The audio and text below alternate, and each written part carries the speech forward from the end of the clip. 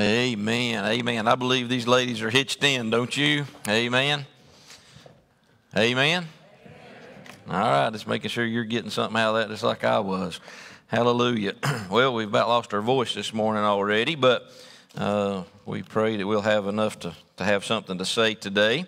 I do have two things I want to mention. Number one, I want us to wish a happy birthday to one of our faithful online viewers. We have Mrs. Lois Huffman, who watches us every Sunday morning and Wednesday night all the way from Ohio. And Miss Lois will be 81 on Tuesday, but she's very faithful, never misses a service. So if you're going to pray for 81-year-old Mrs. Huffman for her birthday, that the Lord would bless her in this coming year, let's just give a round of applause or a hallelujah and just let her know. Amen. Amen. Lois, we appreciate your faithfulness. We know you're watching this very hour. Also, we have a first-time visitor this morning that we would like to recognize. Their very first time here at Liberty Baptist Church. We're so excited. And I can already tell you, this is definitely my favorite member of all of you, Miss Amelia Bennett. Cody, just don't take her out of the car. Don't wake her up. Just lift the car seat up or whatever you have to. There we go, right there. Amen. Sam and Cody's. Amen. They love me so much they named that little girl Amelia David Bennett. So we're so thankful for that. What a unique name for a precious little girl. All right, if you will, turn in your Bibles to the book of Isaiah, Isaiah chapter 5. Isaiah chapter 5. It is good to be here, and we're so thankful. And listen, we believe this. We believe God sent you here for a reason today and for a purpose. We always believe that. But we believe the Lord sent you here not to be a spectator to the songs that were sung or a spectator to the preaching hour. But we believe the Lord sent you here because in that singing, He had a word for you from His word, because that's what they sing is the word of God. And so we believe God had a word for you. So I hope you weren't so wrapped up in being entertained or just sitting there as an observer, watching what was taking place. But we pray that you are taking each of those words personally, because God had a message for you in what has been sung. And He's got a word for you in what I'm going to say today. So you just pray the Lord will enable us as we stand here this morning. Isaiah chapter 5. Isaiah chapter 5. And stand with us in reverence and honor to the reading of God's word. I want to encourage you, while our folks are standing, that if you're watching on Liberty Live and you have an opportunity to come worship with us, if you're ever in this area, please do come worship with us. Visit with us here at Liberty. I think you will find that indeed where the Spirit of the Lord is, there is liberty. We have a good time in Jesus while we're here. We're thankful for His presence, and we're so thankful that you're watching. But if you're able to come. We'd love to have you worship with us. So I want you to think on this thought. It's been years and years since I visited this text, but it's really been on my mind for several weeks now. But I want you to think on this thought, the tragedy of unfruitful living. The tragedy of unfruitful living. And this is in Isaiah 5. And this is what Isaiah says. Now will I sing to my beloved a song of my beloved, touching his vineyard, concerning his vineyard. My well-beloved has a vineyard in a very fruitful hill. And so this is a place where this vineyard owner knows that fruit can be brought out of the ground. Good fruit, the best fruit, a very fruitful hill. Verse 2, and he fenced it and gathered out of the stones thereof and planted it with the choicest vine, and built a tower in the midst of it, and also made a wine press therein. And he looked that it should bring forth grapes, and it brought forth wild grapes.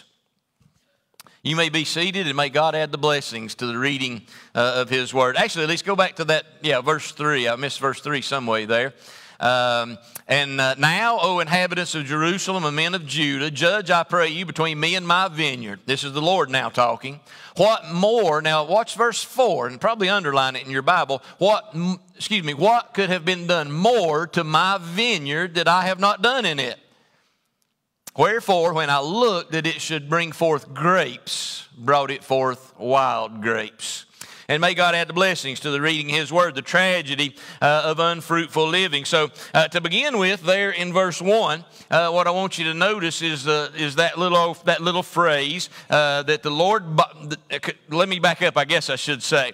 So this passage is talking about a vineyard owner. He goes out and he buys this vineyard. It is a piece of ground that he knows has the potential to be a very fruitful place. And so what you need to make note of concerning the purchase of this land, this property, is the potential that it has. Now watch this. Stay with me and watch this. And so the vineyard owner is the Lord. The vineyard that has been purchased is a picture of you and I as God's people. See, we've been purchased, the Bible says. We've been bought with a price, as we prayed a while ago. And that price is the precious blood of the Lamb, the precious blood of Jesus. And so we've been purchased, we've been bought. And here's what the Lord does and what the Lord knows. He saves us. And when He saves us and makes us His, He packs into us all of the potential that we could ever have to do something great for God. So I don't care. Listen, and this is the thought. It's been preached many times. But God doesn't call the qualified, but He qualifies the called. And if God has saved you, I don't care what your education is, your education level. I don't care how high you've ever made it up a career ladder. I don't care what your talents are or your abilities are or your lack of education or your lack of a career ladder or your lack of training or your lack of schooling or your lack of talents or your lack of abilities. None of that matters to God, because what God has done, no matter who you are, is when God saved you, He packed inside of you all of the potential that you could ever possibly ever need and use to serve Him for His glory. Are you with me right there? Okay, nobody's with me. Well, just close your Bibles and put your offering in the buckets as you go out the foyer there. So God has saved you and He's given you potential. Okay, now watch what I'm getting at. One of the greatest preachers I know, he's long dead and gone now. But he loved to preach, and I think Todd and I were talking about this the other day. He loved to preach about potential. Potential. Potential. And that's what he tried to put in our hearts and instill in our hearts and in our lives, is that we have potential. And here's what he even said. He said he believed that one day that we'll stand before God and God's going to show us that from the time we were born until God called us home, that we went from point A to point B. This is what we did. This is what we accomplished. And then sadly, God's going to show us where we could have went with the potential that God give us. But we failed to do so.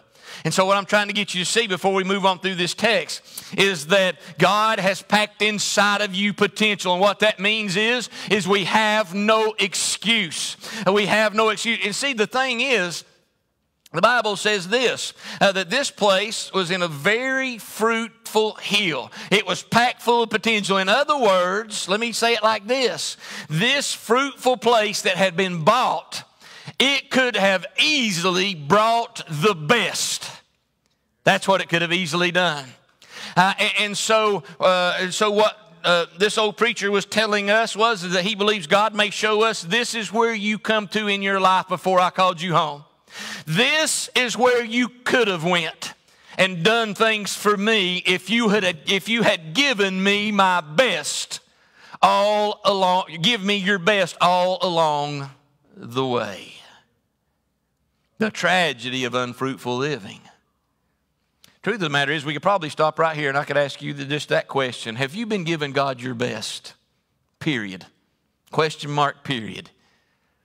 Are you giving God your best this morning when you got up and made your way to the house of the Lord? Did you give God your best as these ladies stood on this stage and sang? I'll get my tongue straight somewhere. My tongue is not giving the best. I can promise you that right now.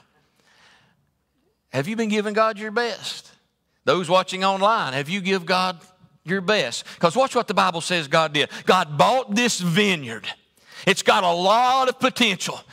So much potential that it can easily bring forth the best.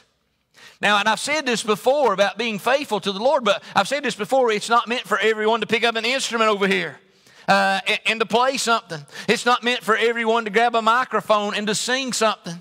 It's not meant for everyone to get a microphone and be standing in the spotlight or on the Liberty Live on the World Wide Web this morning. It's not meant for everybody. It's not meant for everybody, and not everybody can pick up and go to a distant mission field and live for 3 and 4 years there in the back of Africa somewhere. That's not meant for it. But what everybody can do, regardless of who you are, where you've come from, your circumstance, your situation, your education, your training, your skills or lack thereof, your abilities, your lack thereof. It doesn't matter who, where, when, or what. What every one of us in this church can do today is we could give God our best.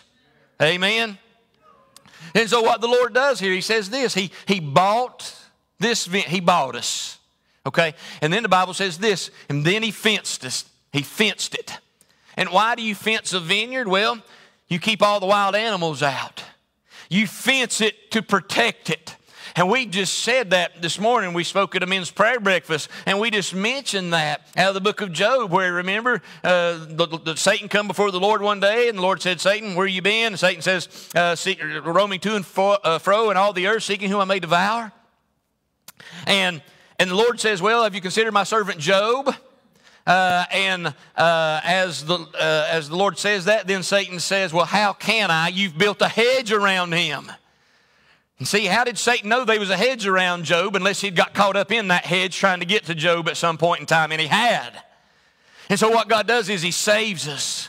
And He makes us His, and we belong to Him, and He owns us. I'm pulling to the right this morning because some folks to the right need it worse than others, but I'll pull over here to the left a little bit because you folks look like you need it too. And so He saves us, makes us His, and then what He does is He surrounds us with His protection, with a hedge of protection. Why? Because we belong to Him, and He owns us, and so He's going to care for us. He's going to protect us. He's going to keep us from what might be and what could be if the enemy had his way with us. The enemy can't touch us unless he goes through the Lord first. And so He's fenced us in. He's protected us. Now watch what happens. And then He gets all the stones out of that fruitful piece of property. Boy, I don't know about you, but before I got saved, I was hard-hearted in many ways. I realize some of you were as kind as you can be and pleasant as you can be when God saved you. You may have got saved right out of church. You might have got saved as a little child, but that wasn't me. And I was hard-hearted in many ways because life will make you cynical and life will make you hard-hearted at times. But I remember the day God saved me, how He took my heart of stone and He took your heart of stone and He made it a heart of flesh where we can feel and where we can love Him and where we can serve Him. And so He took all the stones out. Aren't you glad that God set you free from all the stones that was in your life? And then the Bible says this, and then He planted it with the choicest vine. In other words, God put the ability for the best inside of this vineyard to be brought forth. That's what God did with our lives. He put inside of us the ability to bring forth the best for His glory. And then He built a tower in the midst thereof. And also He made a wine press in the middle of this vineyard. And so that tower, that takes us back to the book of Habakkuk where we see another tower. And in this tower, this is where Habakkuk says, I'm going to get up every morning. I'm going to get up really early. And I'm going to make my way up into the watchtower. And there I'm going to sit and I'm going to wait and I'm going to wait. And I'm going to see what the Lord has to say to me. I'm going to wait for the vision that He has given me. And so what God does, are you with me? And so what God does is God saves us. He makes us His. He surrounds us with a holy hedge of protection. He gives us the ability to bring forth the best. And then God gives us a vision for our life. life. Man, I mean, aren't you thankful that God has given you a vision for your tomorrows, that God has spoke to you about the goodness of the Lord, that God has spoke to you about what He's going to do and what He's about to do, that God has given you promises upon promises? That's a word from Him. That's the vision of the Lord. And then that wine press, that's symbolic of the sweet Spirit in our lives. Aren't you thankful for God's Holy Spirit? Those times when you're riding down the road and, man, maybe a certain song is on and you just know that the Spirit is all over that song and He's all inside your vehicle and He's just moving in your life. Aren't you thankful for those times in your life when you're in the grocery store line and all of a sudden the Spirit just prompts you? Maybe just reminds you that you belong to Him. Maybe just reminds you that everything's going to be all right, child. Maybe just reminds you, hey, I'm going to take care of you. You're not going to have a need or a want that I won't meet or fulfill because I am your supplier. Aren't you thankful for God's Spirit that you feel? Thankful for God's Spirit that convicted me, that brought me to salvation, that assures me of His presence and His promises in my life. And so that's the Spirit. So God's done all of that. I could preach and preach on so much of that. And so He buys this piece of land. He hedges it in and protects it. And after He does that, He gets the stones out of it, all of the hard things out of it, gives it the ability to bring forth the best.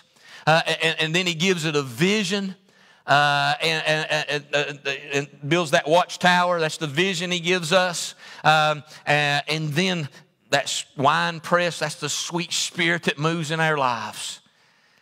And so He did all of that. And so that's God's investment. Listen to me. What God has done in your life is God has invested His graces and His mercies into your life. Everyone sitting here, you have been invested in by an almighty God. I'm thankful along the way, both in my military service and in law enforcement. Well, God's done this my whole life, and in law enforcement and then in ministry. God has taken some of the best in all of those areas. Older people, older men who knew the stuff. And God has allowed them to invest in my life. And so they have invested in me and invested in me. And I have been invested in by the best. And it's helped shape me and mold me and make me what I am today. But listen, one greater than my peers and my mentors has invested in me and invested in you. God Himself has took a personal interest in our lives, and He's invested in you. God has done so much.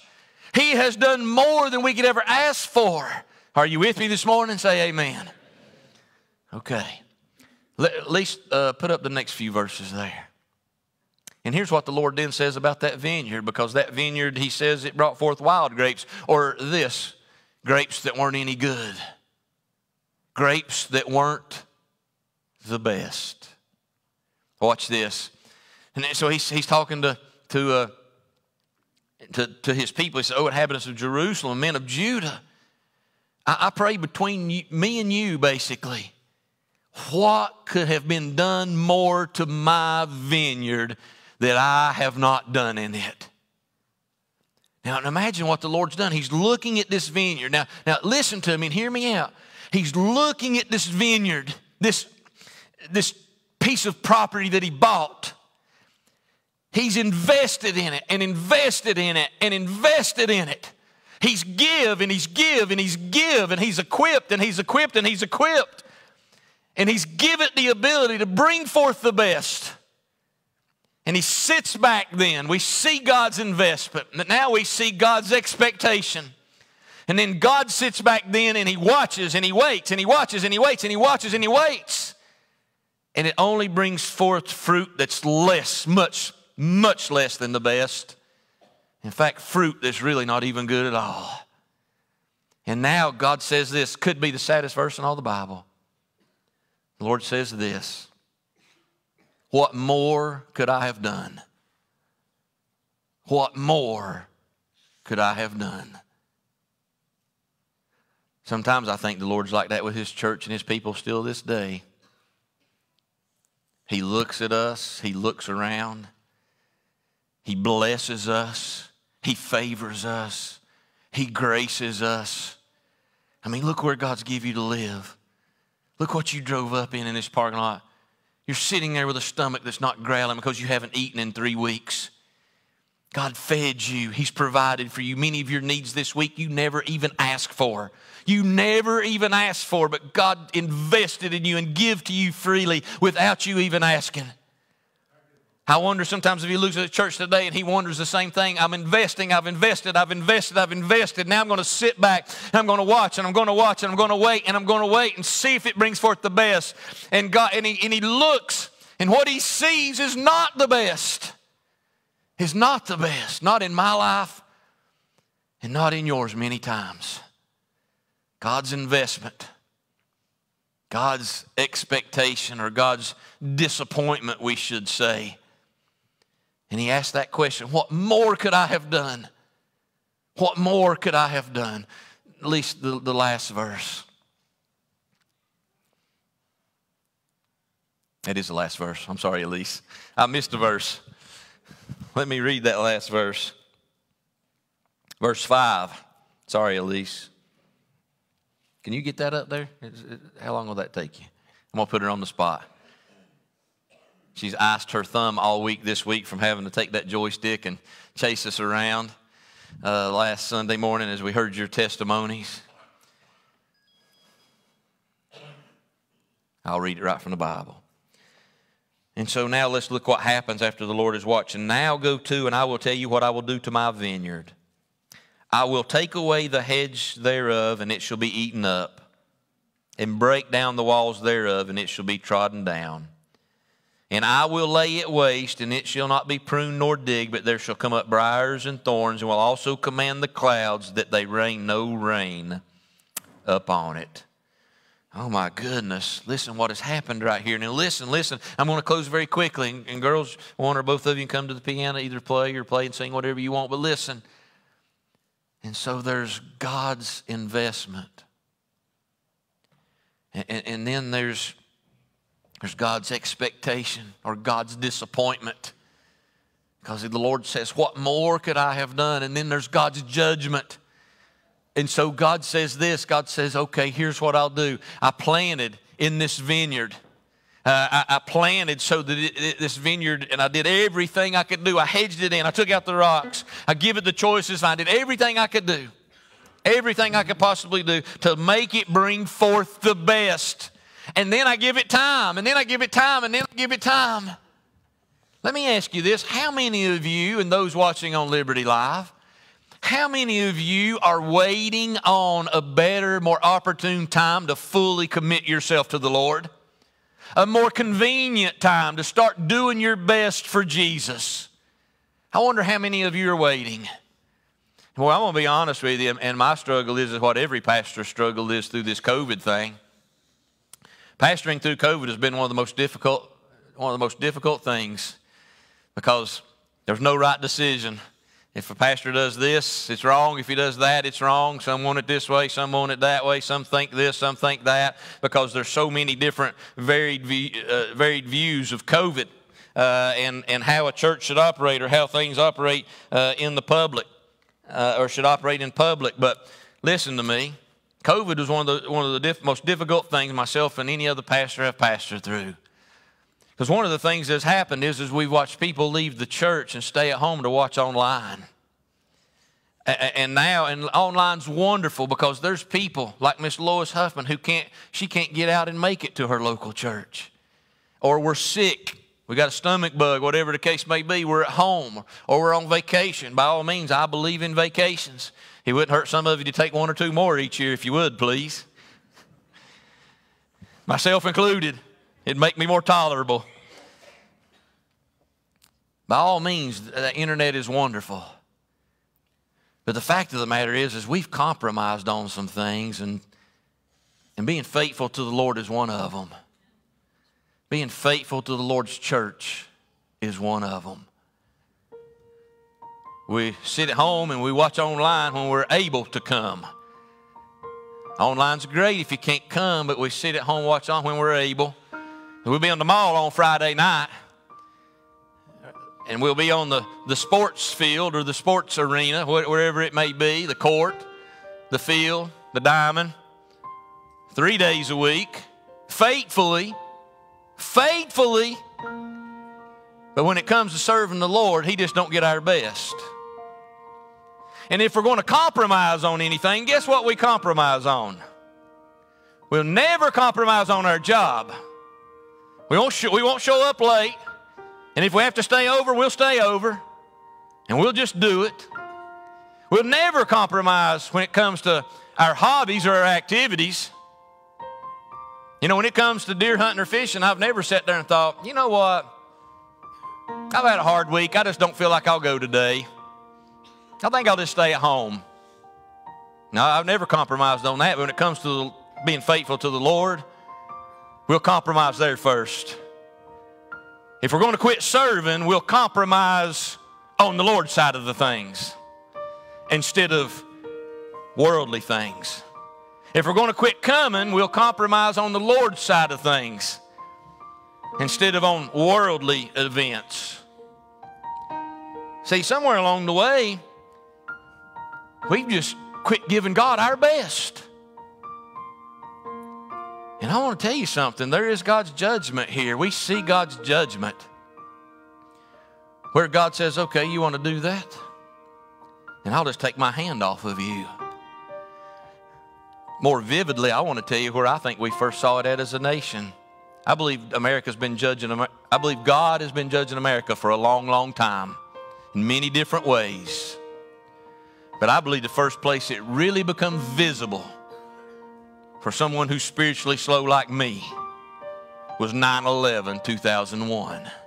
The first time since 1941 that a foreign enemy set foot on our soil and killed thousands. The first time in generations. You know what I think happened that day? I think God said, oh yeah, you want what you want, America? I'll let you have what you want, but I'll take my hand off of you. I'll let the hedge down. I'll let the enemy come in. So we see God's judgment in Isaiah 5. How God could come in if we're going to compromise on giving Him our best. Yeah, God could take His hand off of you. He could take His hand off of your children. He could let the enemy come in. All of the things He's talking about right here. He's going to let the briars come up and the weeds come up in your life where there was once blessing and favor. But we compromise. We cheat God and we don't give God our best. And God's going to let all that happen. Yes, that's a serious thing right there. And years ago, I might have focused on God's judgment in Isaiah 5. That folks, listen, you better listen up because God's going to judge when we don't give Him our best. That's not my focus today. My focus today is on God's disappointment. Where He says, look what all I've done for you. Look what all I've done for you. I've done and I've done and I've give and I've give and I've graced and I've graced. And all I ever asked was you just to give me your best. That's all. He didn't ask you to tithe $10,000. Though if He did, write the check this morning and put it in our plate out there, please. He didn't ask you to go to the back of Africa. If He does, you need to obey. He's not asked you to stand and sing a song or try to pick up a guitar that you've never touched and play it for Him. He's not asked for that. He's not asked you to serve Him and be on watch for Him standing at the door of this church 24/7. No, maybe in prayer and in dedication to Him, yes. But all He's asked is this. Just give me your best. If I can give my best on the football field, then surely I can give my best to God. And if I have to compromise between football and the Lord, then I think I'll cheat football and I'll just give God my best. If I have to compromise on my hunting or my fishing, because that's my hobbies, I don't golf, that would bring out the flesh in me, I'm sure. If I had to compromise on hunting and fishing or whatever my activities are, if I had to compromise on that or compromise on giving God my best, I think I'll just cheat hunting and fishing. I got up one day and went fishing with a friend of mine, and I don't know why, but I just knew that day when I got up, I wasn't supposed to go. I even felt it the night before. No reason that I knew of. I was going to the lake, and my one day a week to go to the lake, and so I was hooking up and going, and sure, all morning that morning, I felt like I should not be there. I should not be there. And we got there, had boat trouble, motor trouble, run way up the lake, got in a terrible storm like that killed us. And it just, I knew I wasn't supposed to be there. And I told my buddy, I said, man, I'm going to tell you something. I said, I wasn't supposed to be here today. I said, I was afraid of what you'd think if I called you and told you I didn't feel like I was supposed to go fishing. You know, I had to be faithful to fishing. And I said, I just wasn't supposed to be here. And he'd helped me through all these troubles, been through the storm with me. He said, man, do me a favor next time. Next time you feel led to not go fishing, please count me out. He said, I don't want to go and be with you when that happens. If I'm going to compromise on something, I have to choose between those kind of things and the Lord. Well, I need to compromise on that, on the fishing, the hunting, the pleasures, the recreation, all of the activities. And the bottom line is this, I need to quit coming up with excuses. Because God wants my best, and when it comes to giving Him my best, I have no excuse. There's no excuse. And so this morning while you sit right there and I stand right here, I can't say, well, you know, if only this, then I could have given God my best, or only that, I could have given God my best. Well, if it had worked out this way, then I'd have given God my best. Maybe if Peak of the Rut was another time. Maybe if the football schedule had been different. Maybe, if whatever. Maybe if the mall stayed open later.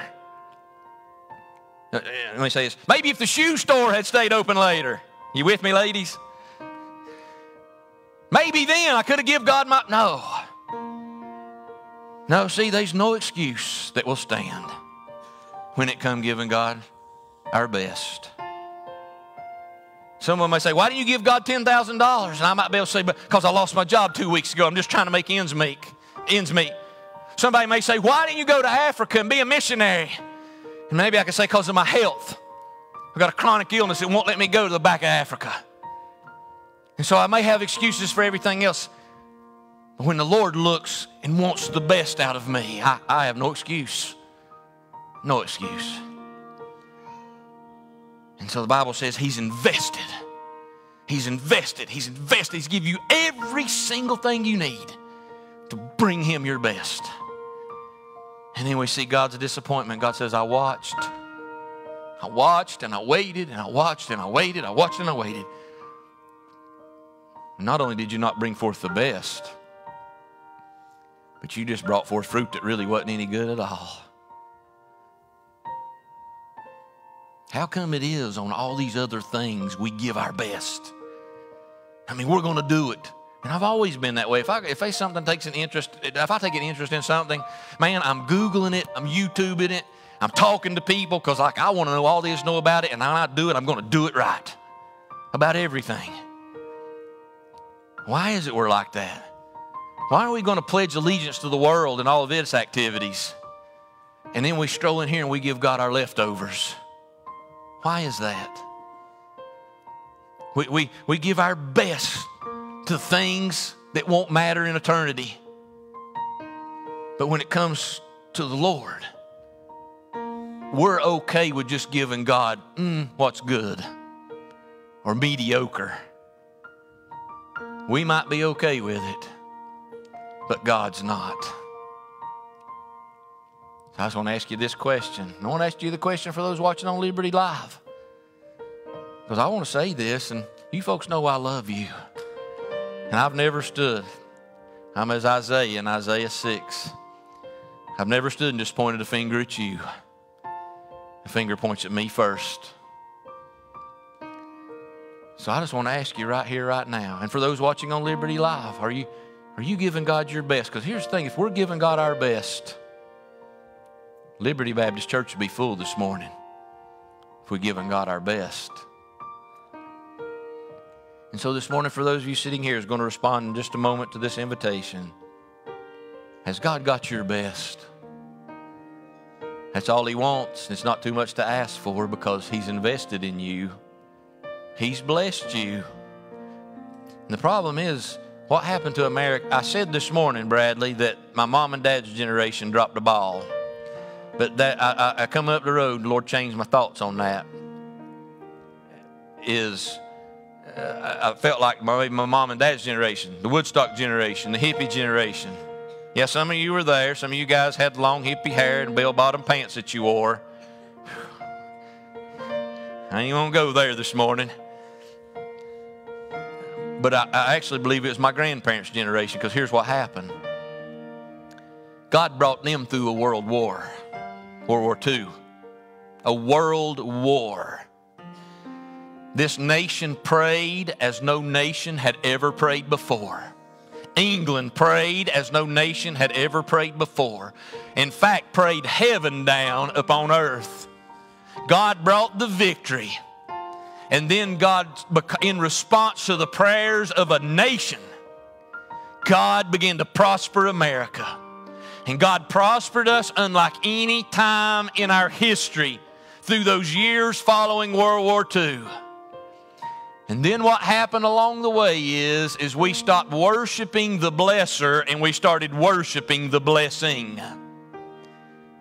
And that's when trouble entered in. And that's when a generation was born and raised that become the hippie generation, the Woodstock generation. Friend, listen to me just for a moment. My fear is that we worship God's blessings and give no thought to the blesser who's given us those blessings, from whom all blessings flow. And so this morning, where do you stand? Are you giving God your best? Because we can change it today. And today you can put down anchor. And you can say, right here, I stopped giving God what's just good. Right here is where I stopped giving God what's left over. And right here is where I give God my best. In Jesus' name. In Jesus' name. I want to ask you to stand. I'm going to ask you here to make your way to this altar right now. And while people are making their way to this altar, I'm asking you on Liberty Live just to bow your head and bend your knees where you're at. And you give God your best this morning in every way. Girls, sing.